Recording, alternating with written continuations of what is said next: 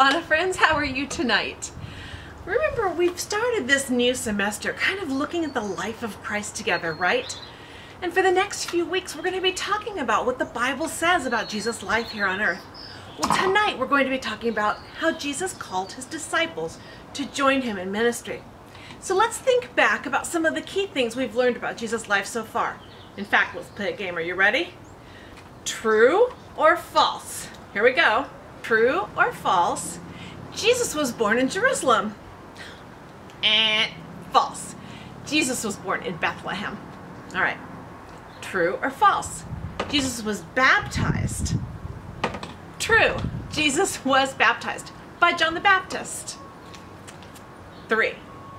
Satan tempted Jesus for 20 days in the desert. False. Jesus was tempted for 40 days. Jesus' parents were John and Mary.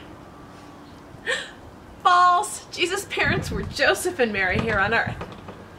How about this one? Jesus was 12 years old when his parents left him at the temple in Jerusalem by accident. That is true. Jesus was 12 years old when that happened. How about this one? Satan tempted Jesus with water in the desert. No. Satan tempted Jesus with bread in the desert to turn stones into bread. All right. How about this one?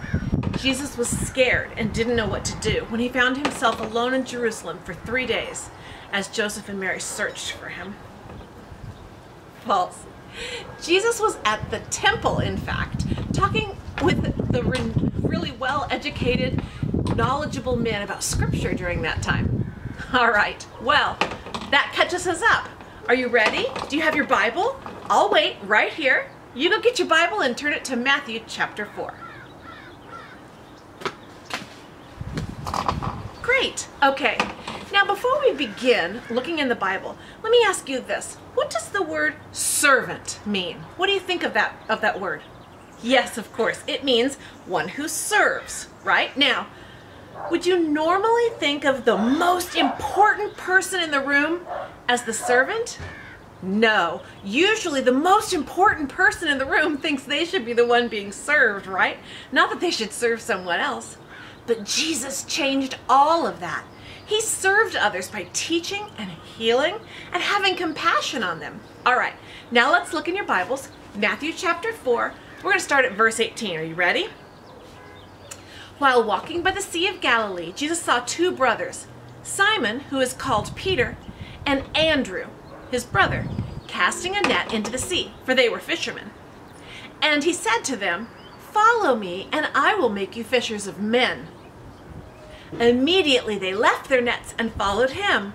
And going on from there, he saw two other brothers, James, the son of Zebedee, James, the son of Zebedee, and John, his brother, in the boat with Zebedee, their father, mending their nets. And he called to them.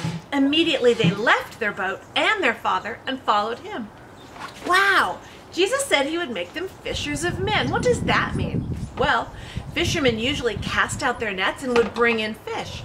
Fishers of men are looking to bring men in, to bring people in, to teach people about God. So Peter and Andrew and James and John wanted to become fishers of people. They left their fishing immediately and followed Jesus. Obviously, they had heard of him, right? Wow, okay, well, we can see this is right after Jesus was tempted in the desert and he was getting ready to choose specific people to mentor, to teach, to disciple. Jesus returned to that area around the Jordan River where John the Baptist was still preaching and still teaching, and many people had become his disciples or pupils of John the Baptist. They wanted to spend lots of time with them and learn to become like their teacher. But John the Baptist was not concerned about his own popularity or how many people followed him. John the Baptist wanted to point to Jesus. That was his main goal and main priority. Do you know how many disciples Jesus picked altogether? That's right, 12. We just heard about 4. Which ones? Peter and Andrew, James and John, 2 sets of brothers. What do we know about these men from Scripture? Well, we know that they were fishermen, right? 2 sets of brothers. We know they were eager to follow Jesus because they left immediately. Now, being a fisherman was a pretty humble job. In fact, most people would have thought that fishermen were not very well educated or smart. Most important people would not have chosen fishermen to be their very most important helpers, to work with them the most closely. But Jesus did things differently. He didn't look on the outside of a person, how much money they had or how important they were in the world. Jesus looked at a person's heart. That's how God judges things, right? He doesn't judge by how well someone is educated, how much money they have. God looks instead at the most important things, at our attitudes and our heart and what we're really thinking and feeling. Okay, so let's really quickly look at a few other scripture where we see some disciples called. First, let's look at let's look at John 1:43 through 50. Are you ready? The next day, Jesus decided to go to Galilee. He found Philip and said to him, "Follow me." Now, Philip was from Bethsaida, the city of Andrew and Peter. Philip found Nathanael and said to him, "We have found him of whom Moses in the law and also the prophets wrote, Jesus of Nazareth, the son of Joseph." And Nathanael said to him, "Can anything good come out of Nazareth?" Philip said, "Come and see." Jesus saw Nathanael coming toward him and said of him, "Behold, an Israelite indeed, in whom there is no deceit." Nathanael said to him, "How do you know me?" Jesus answered, "Before Philip called you, when you were under the fig tree, I saw you." Nathanael answered, "Rabbi, you are the Son of God.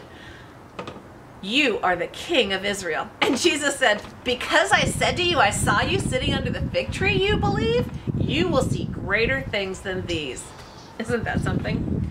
Jesus' groups of followers was growing. He had disciples Peter, Andrew, James, John, Philip, and Nathanael now. Well, we might also hear of Nathanael sometimes by his other name, Bartholomew. And Jesus called others to follow him. In Mark 2:14 we hear, "And as he passed by, he saw Levi, the son of Alphaeus, sitting at the tax booth, and he said to him, 'Follow me.' And he rose and followed him." Levi is another name for Matthew. And notice Matthew the tax gatherer also went with Jesus right away. Matthew was a tax collector in the town of Capernaum. Some people would have thought that Matthew could never be a follower of Jesus because tax collectors were often cheaters and they took money from people. So people didn't like the tax collectors, but Jesus knew that Matthew wanted to follow God. So Jesus said, "Matthew, come follow me." And Matthew got up from the tax table, the tax booth, and he began following Jesus. The disciples must have had very tender hearts towards God because they followed Jesus so quickly. They immediately left their careers, whether they were a fisherman or tax collector, to travel with Jesus. Most of them did this based on his simple invitation, "Follow me." It was not their education or their talent that made them special. It was their commitment to Jesus. Think for a moment. Why would it have been important for Jesus to personally teach disciples during his life here on earth? Because he was going to heaven, right? And the disciples would have to be prepared to lead the church when he was gone as his appointed leaders after he returned to his heavenly home. Did Jesus pick the disciples because they were perfect, do you think? No, not at all. In fact, Peter denied Jesus at the end of his life, and Judas betrayed him. No, Jesus picked these men because they had hearts that were ready and willing to serve. God doesn't care about our status or our popularity or even what we look like. God does care about our decision to follow him. Jesus invited others to follow him. Soon, James, called James the Less because he was a different James than the James the brother of John, and Thomas followed Jesus. And then another Simon, and Thaddeus, and then Judas Iscariot.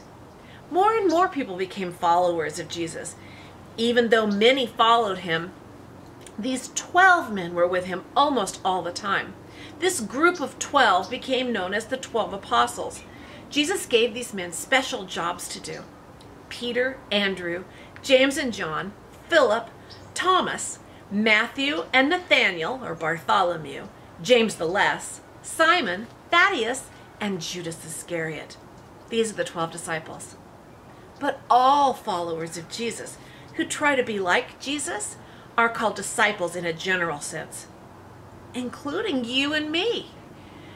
So in the early church, the disciples were eventually called Christians. Christ followers.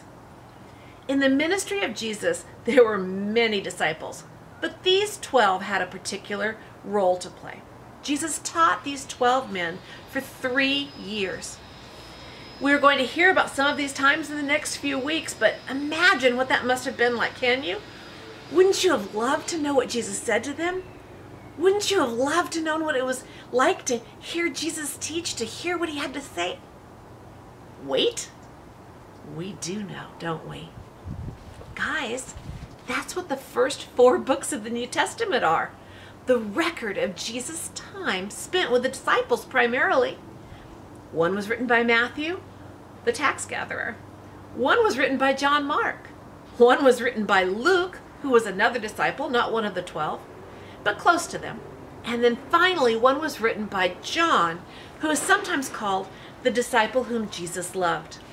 John was basically Jesus' best friend here on earth. So if we want to learn to be fishers of men, to bring people to Jesus, and we want to learn the kind of things the disciples learned while they were being taught by Jesus, there's a pretty simple way to begin, isn't there? It's all right here for us to read and pray over and to try to live like Jesus did as followers of Christ. That's just about the best news ever. Let's pray. Thank you, Lord, for the example of Jesus in every part of our lives. Even when we think about how to serve you, we can look to the example of Jesus, who served humbly and with absolute dedication. Please give us the opportunity to tell others about Jesus as we serve. In Christ's name, amen. All right. Are you guys ready for a fun challenge tonight? Mr. Shelton has been working on a really fun minute to win it, kind of a race tonight. All right, so stay tuned for this challenge for your whole family. I hope you hashtag at Chapel City Kids to post it. And I will see you next week, AWANA friends. Have a great week. Bye.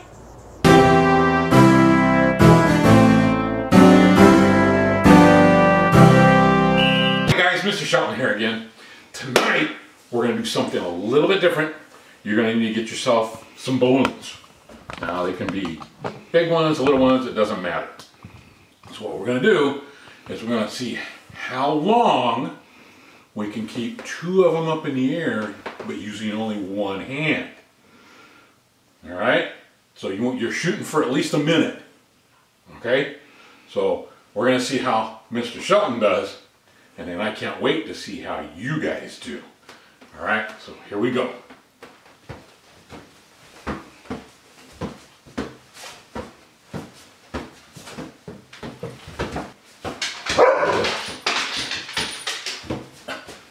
We're using the table, and that didn't last long either.